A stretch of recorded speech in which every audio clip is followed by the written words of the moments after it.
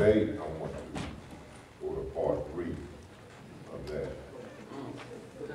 We'll deal from this subtopic, living undercover.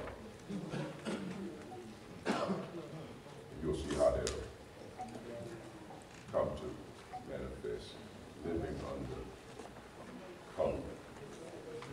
Tell somebody I'm an undercover saint. I'm an undercover saint. It's not a trick here. I'm an undercover saint. Living undercover.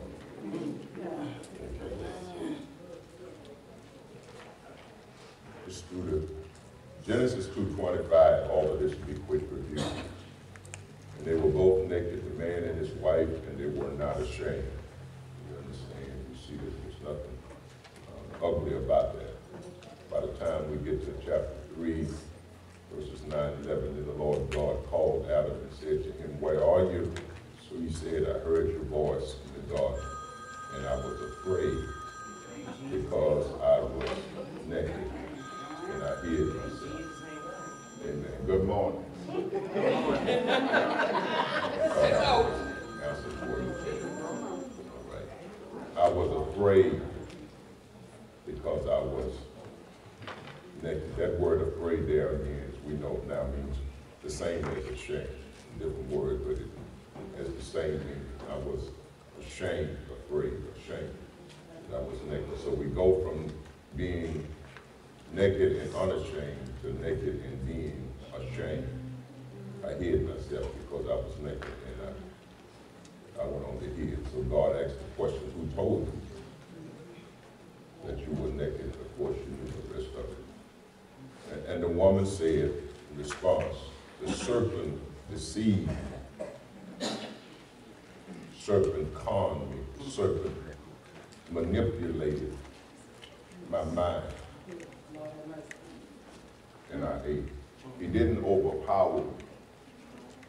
He simply deceived me. He manipulated me. He conned me. He tricked me. And I was deceived. Or deceived is intentionally impose a false idea to gain an advantage.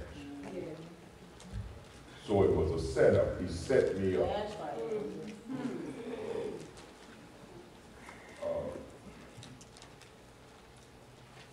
He defrauded me, cheated me out of something, misled, conned, robbed, victimized, tricked, or manipulated. We learned from the previous messages that what he really did, and when you translate and break it down, which I've covered already, he assaulted her and attacked her. Not just her, but he assaulted and attacked her self-worth. He distorted her image of herself. He perverted that. My Lord.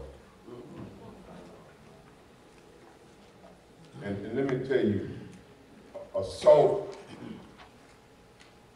here is a form of abuse. So another way of putting it is that he abused me. And abuse can be physical, battery, assault, battery. It can be verbal, abuse with words. It can also be psychological. So people abuse you in many ways. When they talk down to you, that's a form of abuse. They discredit you. When they call you out your name, that's abuse. So we understand, and if you listen to enough of that, it will develop a poor self-image if you accept it and tolerate it and allow it. Words do hurt and affect how you see yourself, how you view yourself. So he beat her down. Verbally, psychologically, and we'll show that in a minute. He assaulted me, he attacked me with words, he abused me, so that I couldn't see myself for who I am, and I began to see myself as a victim of abuse. And sometimes that can be so normal till you think you confuse abuse with love. Come on now, ain't that true? Make it plain. Yeah. Wow. You think that's what love is. Yes, Lord. Somebody talking down to you, somebody abusing you. You become so confused and diluted until you think that you know, you gotta, but he loves me. Yes. Wow. Yes, Lord. You just been just the same thing here. You're a victim. You've been manipulated Yes, Lord. to confuse what true love really is. So we learned from that he abused her to the degree that she lost her own self-value. And I hope I'm talking to you today. Yes, God.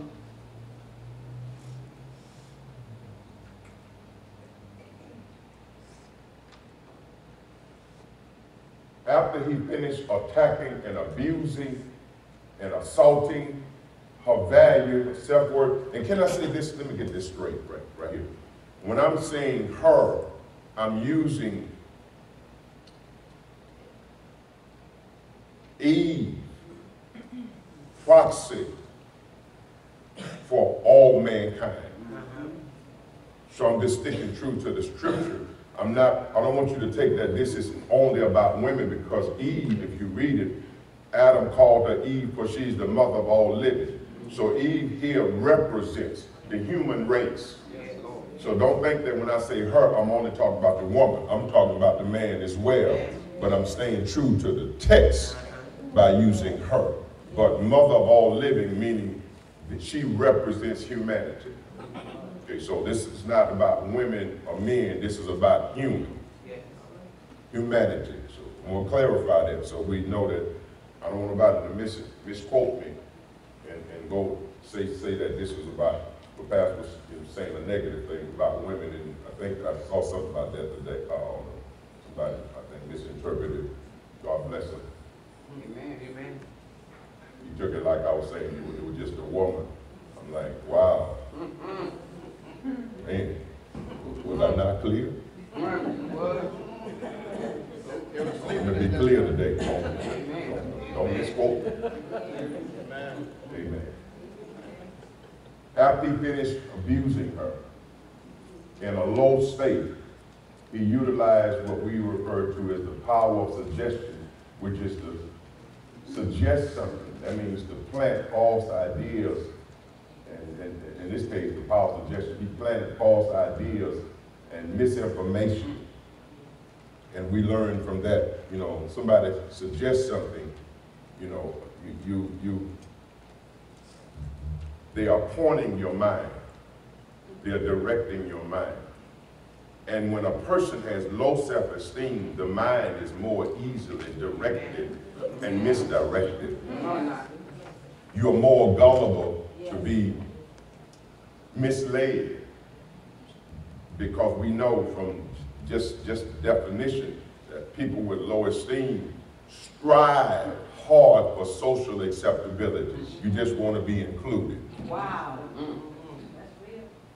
So you will embrace stuff that you don't normally agree with, because when you struggle with your esteem, being socially acceptable is very important to you. And a lot of our young men and women are in jail today because their problem was not that they were bad, they were struggling with their esteem. And they end up socially wanting social acceptability, being with the wrong crowd. And end up getting in trouble because all they want to do is just kind of hang with the boys or the girls. They had no intentions to do wrong. It just, Come on. you're easily. I was watching a